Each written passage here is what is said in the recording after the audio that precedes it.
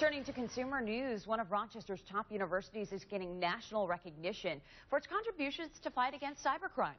The National Security Agency and the Department of Homeland Security have recertified RIT as a National Center for Excellence in Cyber Defense.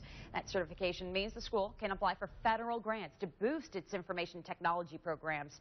Right now, RIT has classes in developing safer software, fighting malware and viruses, and other cyber defense techniques. And while students there are working to